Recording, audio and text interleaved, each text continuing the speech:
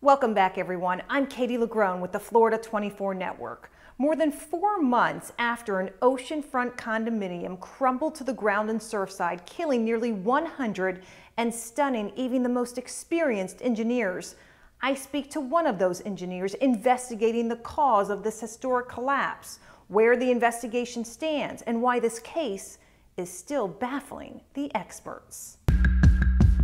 133 days later, the site of what used to be the Champlain South condominium along a pretty stretch of beach in Surfside remains an empty, flattened crater of questions and mysteries. Are we any closer to finding out what caused the Champlain Tower South to crumble? No, I have 8 zillion ideas, but no, there's no real inkling at all. Leading structural engineer Alan Kilsheimer is part of the team of national experts working to determine what caused the overnight collapse that resulted in the heartbreaking deaths of 98 men, women, and children. There was a trigger that started this thing from happening. It's known the 40-year-old building had its share of design flaws and structural concerns, from major structural damage found in the garage and under the pool deck to chipping and eroded concrete, just to name a few.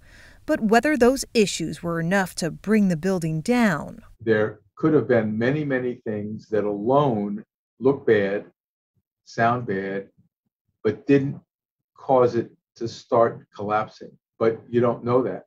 Not at this point. I don't know that at this point in time. Finding cause in any structural failure is timely and complicated. But for this world-renowned expert, whose structural probes include the Pentagon after 9/11 and the FIU pedestrian bridge collapse, the tragedy in Surfside is presenting a new set of challenges. This is the most atypical situation I've been involved in all my years. That's because 4 months later, Kilsheimer, who was hired by the town to investigate, still hasn't received access to most of the data and debris needed for answers. Those are really critical for us to see and measure and test. Put simply, there's a lot of players involved: lawyers, courts, and then the feds, who are leading the investigation. More frustrating? That would be an understatement. About a week ago, he got access to what's left of the basement and some debris off-site. This month, he hopes to spend 3 weeks testing on and off-site.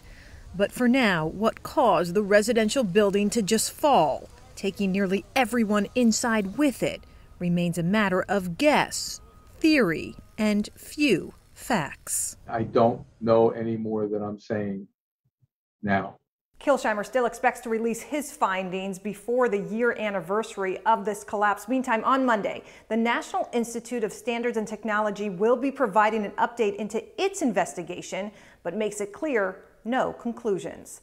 Katie LaGrone, Florida 24 Network.